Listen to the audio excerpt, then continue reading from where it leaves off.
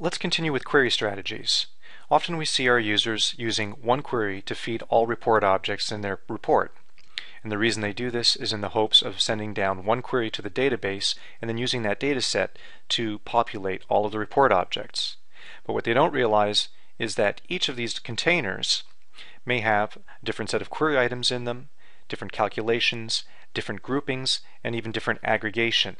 And because of this, we need to send down separate queries in order to retrieve the appropriate data to satisfy those query objects or report objects.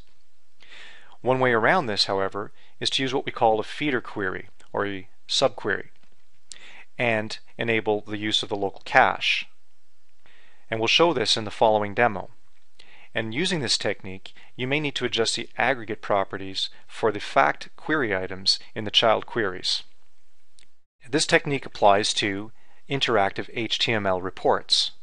However, if you wish to employ the same technique with batch query mode, in other words running the reports in the background and speeding up that process, you'll need to change the CQE config.xml file and add the following entry into it.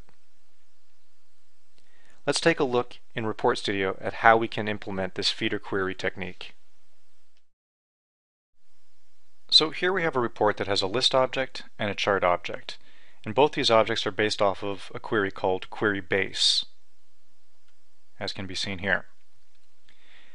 And the intent by the report author is to send down one query to the data source and then populate these two objects with the results from that one query. However, this query has a different projection list than the chart query does. Product line, year, and revenue versus year, quarter, order method, and quantity. So different projection lists, different groupings. Now the technique that I'm going to show you in a moment applies to the first run when local cache is being used. So if it's engaged in the model or engaged in the report itself, this technique is beneficial only on the first run of the report for your connection. However, there are cases where you may want to have fresh data for each query of the report. So every time the report is run, you're always going against the data source. In that case, this technique is also highly beneficial in that it should help speed up the query times. Rather than sending down multiple queries, you're just sending down one query. Okay, so let's run this report.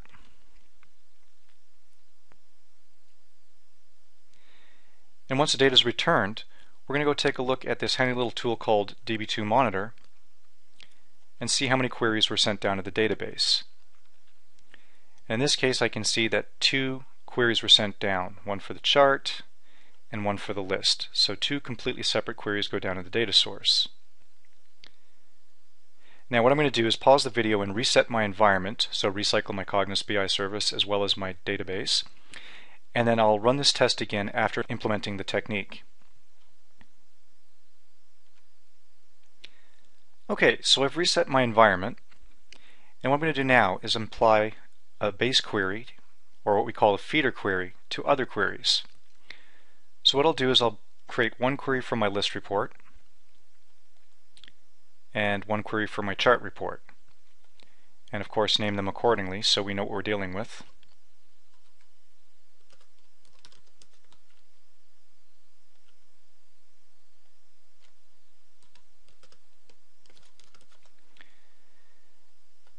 And then what we're going to do is drag query base to the right of query list, and this is now a feeder query to this query. And we'll do the same thing for the chart query. Now we double click query list, and you can see that the objects that we can select now are based off of query base. So for this particular query, for the list, we'll take product line and year as well as revenue. And for the chart, we'll take year, quarter, order method, and quantity, and drag that onto the list. And further to that, we now also have the option to retrieve this data set once from the database and then apply filters to it locally if it makes sense. So in this case, we can have the chart report based off of the years 2010 and 2011. And we can go to the list query and do the same filter except for different years altogether. In this case, we'll do 2012 and 2013.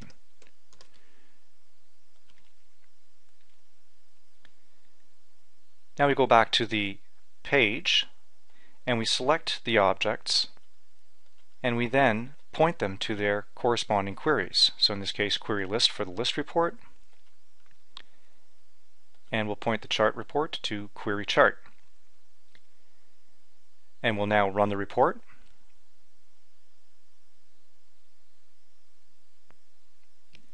So the results return fairly quickly. And what we can do is take a look at our monitoring tool. And we'll see that indeed only one select statement was sent down to the database. So it selects all the items in the projection list from the base query, retrieves it, and then brings back that data set, which is then filtered locally for the different years for the different report objects that we have on our report. And as said in the slide previously, you'll note that there may be instances where you have to come in and change the aggregate function for your measures. So the base query would have been set to total, but here it's set to automatic. So in this case I can set revenue to total, and the same for quantity. And so this technique shows you how you can send down one query to the database to populate multiple objects on your report. However, when implementing this technique and applying filters or calculations, you'll want to make sure that it makes sense to do so sending one larger query down to the data source. For example, if you're going to send down one large query that brings back millions upon millions of rows, only to filter them down to 20 rows for one object and 35 rows for another object, it doesn't make sense to send that large query down. It would make more sense to send two independent queries that are highly filtered as opposed to the one large query. In this next demo, we'll take a look at how to identify and fix split MDX for dimensional queries. As is with relational queries, split MDX sends multiple queries down to the data source, which is not as efficient as sending down one query. And this split MDX can occur when we break a hierarchy or a measure dimension in the report layout. Let's take a look in Report Studio. So the issue that we're going to take a look at in Troubleshoot in this particular scenario applies to compatible query mode for relational data sources, as well as paracubes. In dynamic query mode, we've seen different results where this particular issue does not present itself. So in this case we have a crosstab with year on the columns, followed by quarter, and nested under that revenue, and then sales target, which rolls up directly to the year level, and then product line on the rows. And dividing sales targets and revenue is a crosstab spacer. So we'll just quickly run this report to see what the output looks like. As can be seen here, we have years followed by quarters with the revenue values, and then the sales targets rolling up to the year itself. Now, users of the report have complained of performance issues, so what we'll do is we'll quickly take a look and see what the generated MDX is. And as we look at this generated MDX, we quickly notice that there are three MDX statements. So this is known as split MDX. Three separate statements being sent down to the data source and then combined locally on the Cognos BI servers. So to troubleshoot this, we'll start to take the items away and continually look at the generated MDX. So I've removed the spacer, the crosstab spacer. We'll take a look at the generated MDX and see that we're now down to two MDX statements. So we're making some progress. Then we will take sales target out of the picture because that's breaking the measure dimension,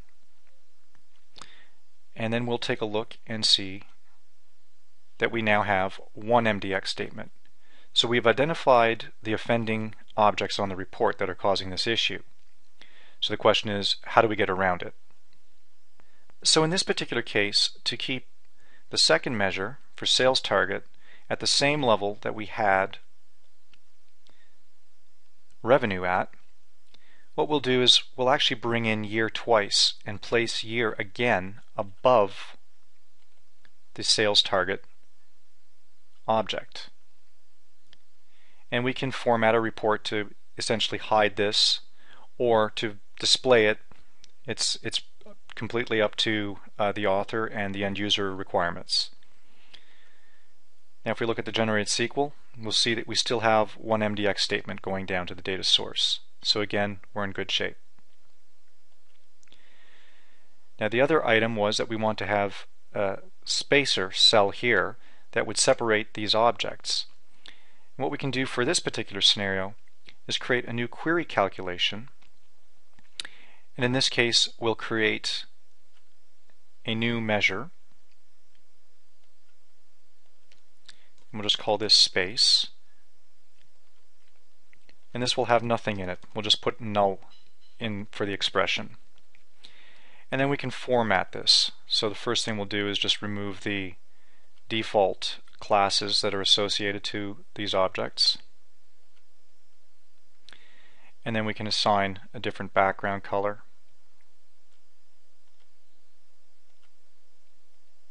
In this case we'll make it blue. And again, formatting can take care of most of these issues. In the interest of time, we'll just run this report now and see that we have essentially the same results, but this time without all the split MDX. So we still have one MDX statement going down to the data source.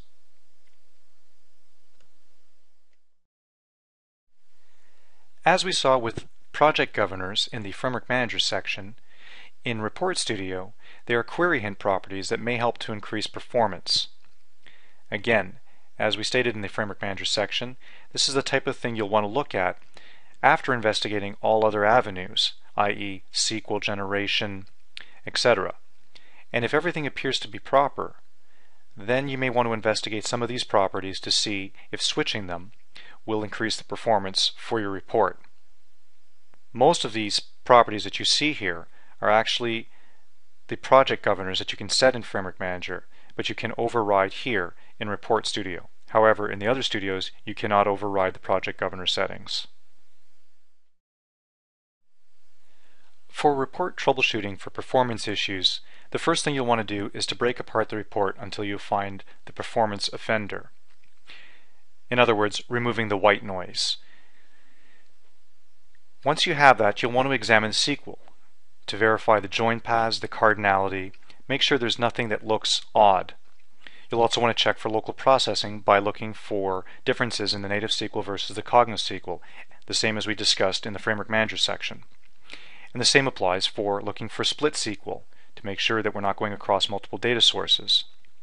Also, if you see squiggly brackets or double squiggly brackets in the SQL, that's a great indicator that the modeler has handwritten SQL in the model and set it to either native SQL or pass-through SQL. And either of these will bypass our cache and the Cognos SQL optimizer. And not only that, it will also create extra metadata calls at runtime because we don't have cached metadata for this particular query subject. And again, as we just saw earlier, for dimensional queries, you'll want to look for split MDX. Now, when troubleshooting the SQL or MDX in your report, you saw in the previous demos that the Tools menu offers the Show Generated SQL/MDX option. And this tool is an excellent starting point to better understand what's happening at the report level, the model level, or even the data source level. And beyond that, for each individual query in Report Studio, there is a Generated SQL property that allows you to view the tabular SQL. Now this is not the same SQL that is used when the report is run. However, viewing this SQL and the data that is returned by this SQL may help you better understand the data that you're working with. If you're using Dynamic Query mode, Dynamic Query Analyzer is another tool that is great for troubleshooting your reports. It can allow you to view timings for the different execution nodes within Dynamic Query mode, and allows you to view either the SQL or MDX for the queries. We're not going to go into any detail for Dynamic Query Analyzer, but did want to make you aware of this tool and how it can be of benefit to you when using Dynamic Query mode.